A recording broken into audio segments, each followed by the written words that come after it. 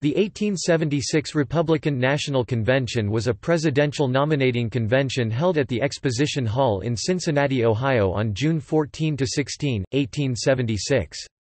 President Ulysses S. Grant considered seeking a third term, but with various scandals, a weak economy and Democratic gains in the House of Representatives leading many Republicans to repudiate him, he did not run. The convention resulted in the nomination of Governor Rutherford B. Hayes of Ohio for president and Representative William A. Wheeler of New York for vice president.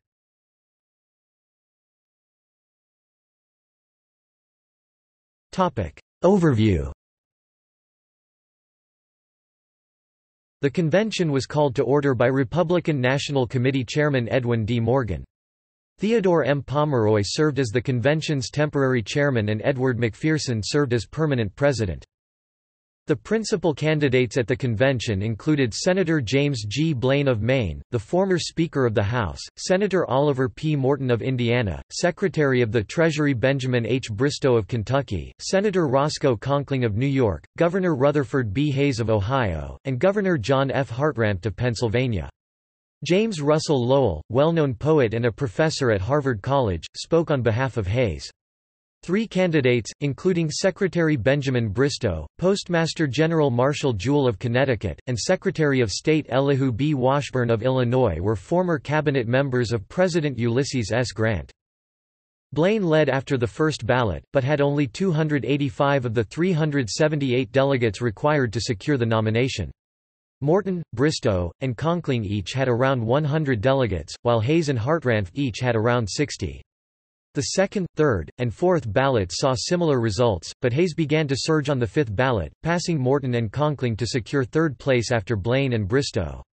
The sixth ballot saw Blaine rise to 308, but, with the other candidates fading, Hayes continued his surge, moving into second place. After the sixth ballot, the Bristow, Conkling, Morton, and Hartranft supporters withdrew their candidates' names from consideration, leaving Hayes as the sole focus of opposition to Blaine. With the other candidates gone, Hayes won a narrow majority on the seventh ballot and secured the nomination. The convention then went on to choose a vice presidential nominee.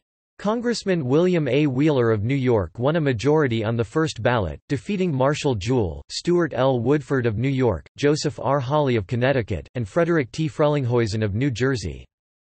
The Republican ticket of Hayes and Wheeler went on to lose the popular vote to Democrats Samuel J. Tilden and Thomas A. Hendricks in the election of 1876, but won the electoral vote after a controversy which was resolved by the Compromise of 1877.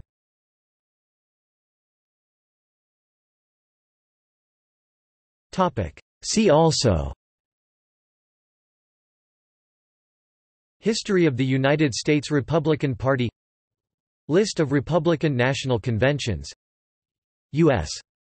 Presidential Nomination Convention, United States Presidential Election, 1876, 1876 Democratic National Convention.